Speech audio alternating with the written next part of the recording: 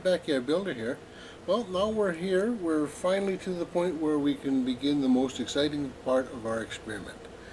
And I'll be honest with you, I have not got a clue how this is going to turn out.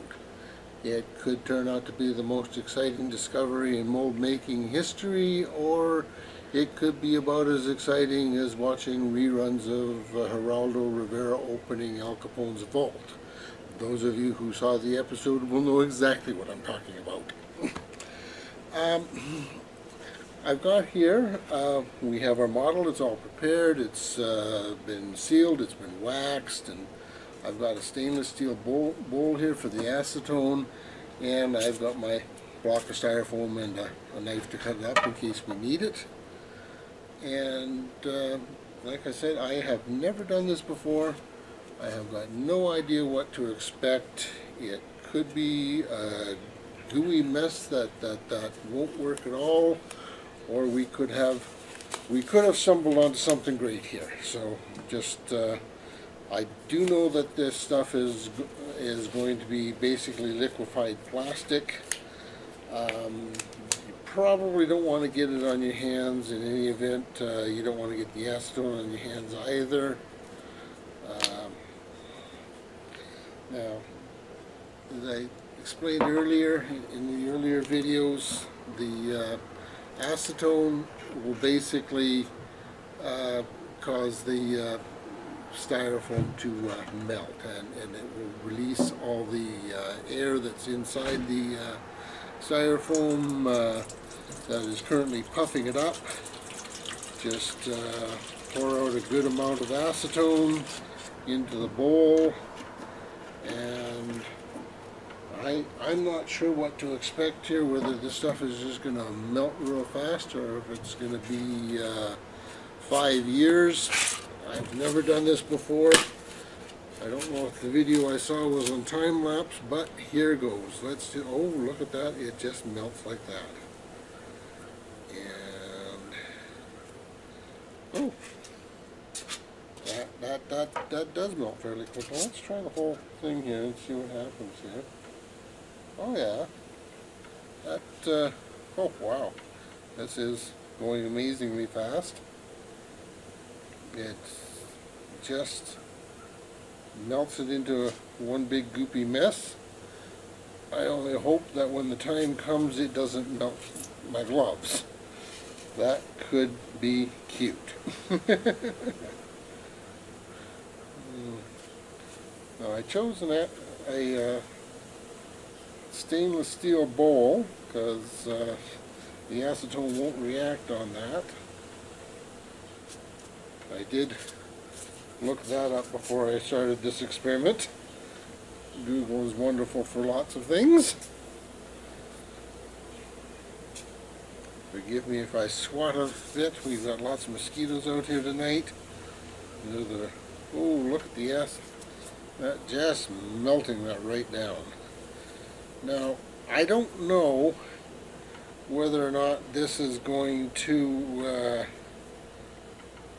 get hard again. That's going to be one of the big things about this experiment. Okay, we've got a nice goopy mass here. The idea, what we're going to do, we're going to try and take it and like that, and we're going to try and get it to cover our project here. We seem to be sliding all over the place. Getting it even is definitely going to be an issue. I can see that. But the idea here is that in theory anyways, the acetone melts the plastic, and then the acetone should eventually evaporate. I'm not sure whether that's going to take a day or two, or an hour or two, or a week or two. I really don't know. But we're going to find out just how well this works.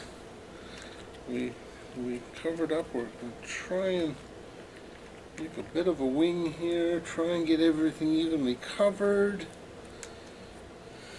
And Note that I'm doing this outside because this stuff's got a lot of fumes to it.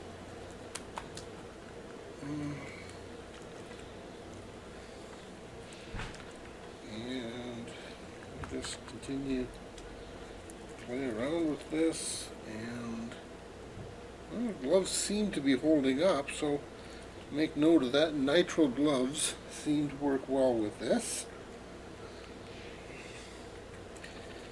And we want to give ourselves a bit of a lip at the bottom here, and hopefully we've got enough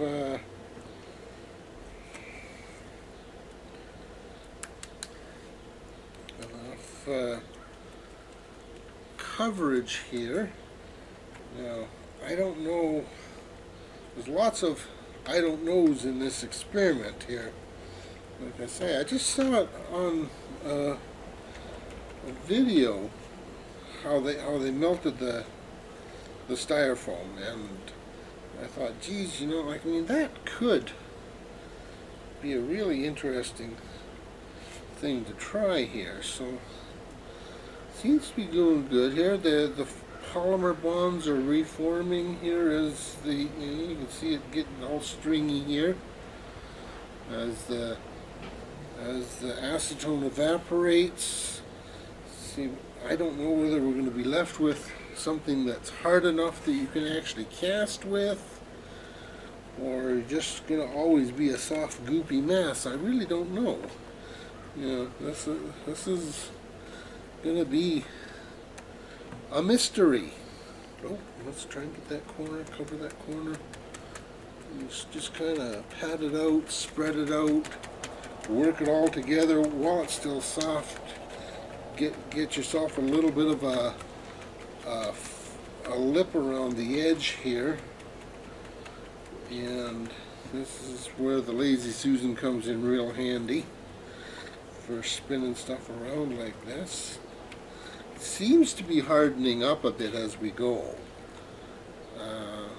and getting stickier.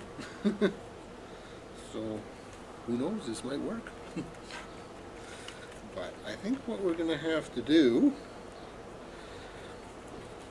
I think what we will do at this point in time, I seem to have the entire model covered, fairly even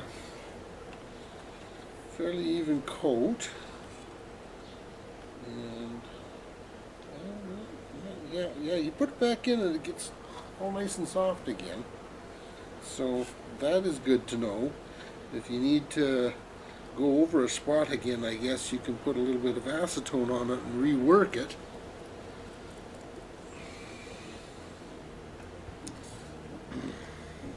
These mosquitoes are getting crazy tonight here. One just keeps trying to get me on the neck there.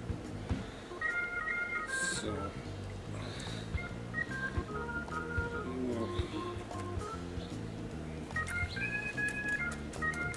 just work that in.